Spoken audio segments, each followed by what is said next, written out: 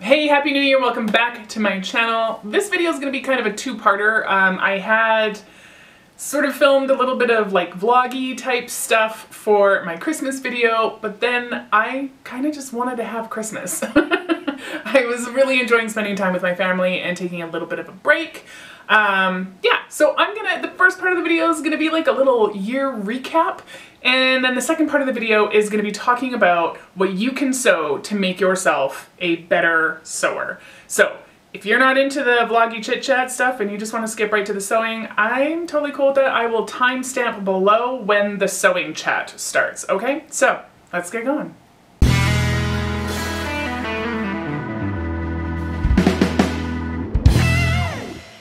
Okay, so for me, every year, no matter how stressful, how tough the year is, I generally try to look back with, you know, looking at my highlights, looking at my silver linings, looking at my blessings that I've gotten all year. I'm not one to want to like be angry at an entire year for happening. And even I have to admit that 2020 was a bit of a dumpster fire. And that said, my family is so incredibly blessed and privileged and fortunate. We had, you know, help. We had so much help this year just to kind of keep the boat from sinking, which at times it was hard. And so in saying that, I know that when we did find times to sort of take more time with the family and find those little pockets of joy, I really hope that all of you were able to do that too. I know for some folks that was a really tall order this year. So yeah, I'm gonna share my highlights of the year with you, and I really hope that you were able to find some silver linings yourself.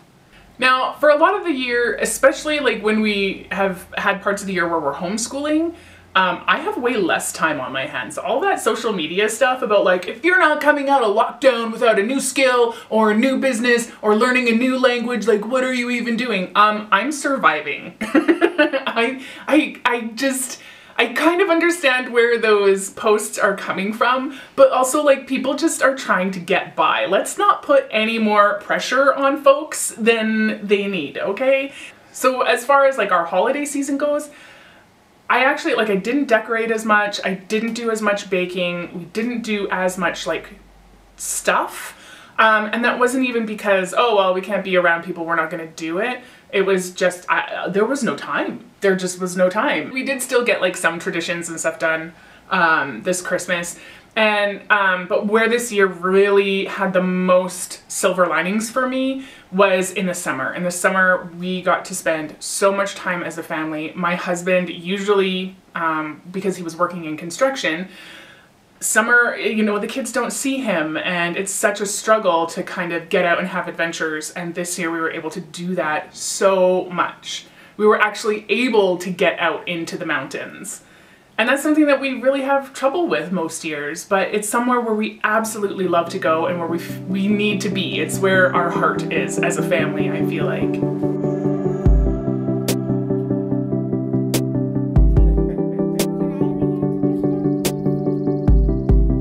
We did tons of hiking. Oh, thanks, babe. We went looking for ghost towns and even found a couple.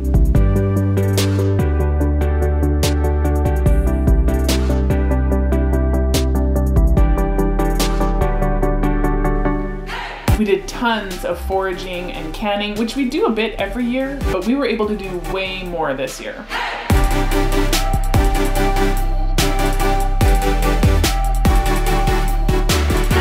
We got to work on some new skills, and we got to try many new things.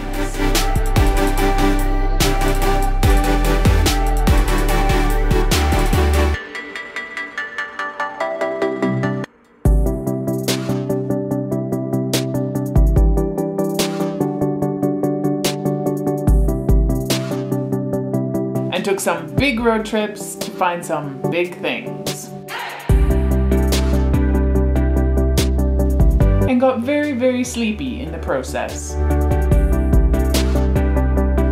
And even though we couldn't go trick-or-treating the way that we know trick-or-treating, we managed to find a really cool way to spend our Halloween.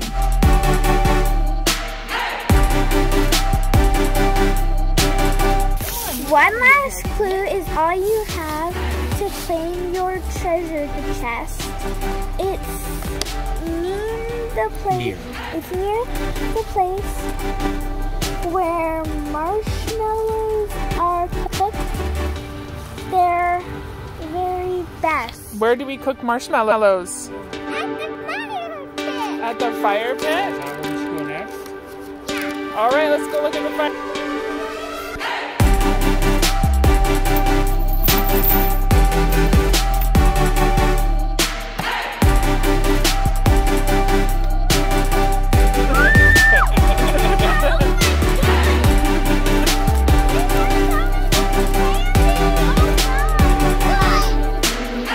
And this year, instead of dragging the plastic trees up from the basement, we actually drove out to the forest to find trees to cut down.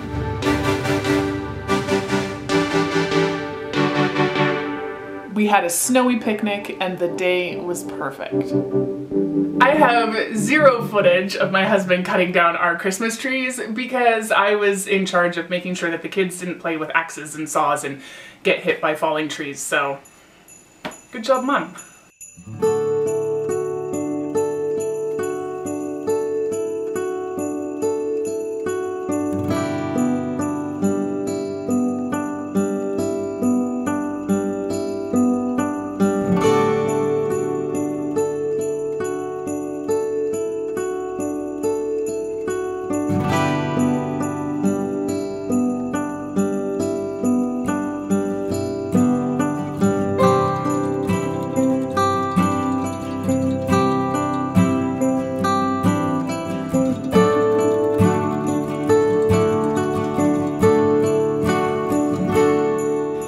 And we managed to get those holiday traditions in that we really love, even though we had to do it a little bit different in order to be together.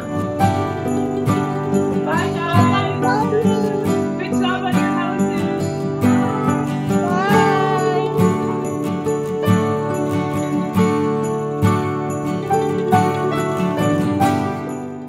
So everybody's had a different way to cope with this year and ways to find joy, hopefully. And what has absolutely thrilled me is that I've had so many people commenting or messaging me and just telling me that they are starting sewing for the first time, or they haven't sewn in years and years and they're finally picking it back up. Some people, like more than one person, told me that they got a sewing machine for Christmas like 3 years ago and it's never been out of the box, and you know, stories like that. So I'm thrilled that people are, you know, able to eke out some time in this mad crazy year to be able to do some sewing. And so this video, the second half, is really about what projects can you do that are just gonna up that sewing game really fast. And in a lot of times you can actually, there's one project that I would recommend that is like my gold standard go-to. If you want sewing skills, you need to sew yourself this one thing. And we're gonna get to that in a second because I have two honorable mentions that I wanna go through first. Before I get started, I want you to know that all of the things that you're gonna see popping up here for inspiration and for how-tos and whatnot, I put them all on a Pinterest board, and so I've linked the Pinterest board below so you don't have to worry about like screenshotting or taking notes or whatever. It's just all there. Okay, so the first honorable mention, if you are just getting used to using a rotary cutter and a cutting mat and a ruler to cut fabric before you go jumping into a quilt or something big like that, give yourself some time that just requires a ton of cutting and not having to necessarily line a whole bunch of one thing up. So your reusable makeup remover pads, your pot holders, your bowl cozies for in the microwave, stuff like that. Those are going to be things that you can just really get used to the feel of your rotary cutter. A rotary cutter doesn't seem like something that should be overly complicated, and it's not, but it sometimes is trickier than it seems like it has a right to be. So give yourself a project or two to really get used to using that rotary cutter if you haven't used one already. As you get more comfortable with it, you'll be able to be more comfortable around curved lines. It's still something that I'm working on, but eventually just being able to throw some pattern weights down on something and cut with your rotary cutter, you'll be so happy that you took some time to learn how to use it really well, I promise. The other honorable mention is sewing an apron. Now, if you're going on a journey to sew your own wardrobe like I have been doing, having an apron is a really good thing because, you know, if you're cooking something and you splash oil or sauce or whatever on a shirt that you got, you know, out of the bargain bin at Old Navy, oh well, there goes $3. But when you've taken time to sew something, you spent money on like decent fabric, then suddenly you care a little bit more about whether or not your clothes survive your kitchen. On top of that, why I think an apron is a great first garment to sew is because you're going to work on top stitching, you're going to work on edge stitching for your straps and your ties, which if you've never done edge stitching before, maybe that means you're going to be trying a different foot on your sewing machine than you've ever used before. And so there are, you know, you're making a garment, but you're making a garment with the most flexibility of any garment you'll ever make. So you don't really have to worry about fitting. And that, to me, is the most important thing when you're learning how to sew. To me, there's sort of like two main skill camps when it comes to learning how to sew. Your one is like your technical skills, so that's reading a pattern, how to use your machine, how to tie off threads, how to change your sewing machine feet, how to top stitch, how to edge stitch, how to add piping. Like all of those technical skills are kind of on one side of the spectrum, and fitting garments is on the other side. Now obviously that side doesn't apply if you're sewing quilts, but if you do want to get into wardrobe sewing, I recommend having a solid set of your core technical skills sort of in your toolbox, ready to go before you start taking on fitting. That's how I did it, that's how I recommend other people do it. And so my number one all-time, this will make you a better sewer in one project, is to sew a bag. And I'm not really talking about like totes or clutches or anything like that, which, I mean, if you want to take a baby step there, if you're a very brand new sewer, sure, sew one of those first. But what I'm talking about is I'm talking about a diaper bag, a purse, a gym bag with pockets, or like a craft caddy organizing type of a bag. I'm talking about something that has pockets, that has fasteners, that has linings, because all of these things are things that you are going to be using in wardrobe sewing or using in any sewing, and this is where you're going to have the craziest concentration and mix of skills in one project that you can't help but become a better sewer. So, just to name a few skills, what could you potentially be working on if you are sewing a bag like the ones that I described? Well, first of all, you're going to have to get really cozy with using interfacings because you're going to need to stiffen a lot of the fabrics that you might want to use. Or you're going to be using fabrics like leather or faux leather, which are thicker and have kind of like their own tricks to sewing.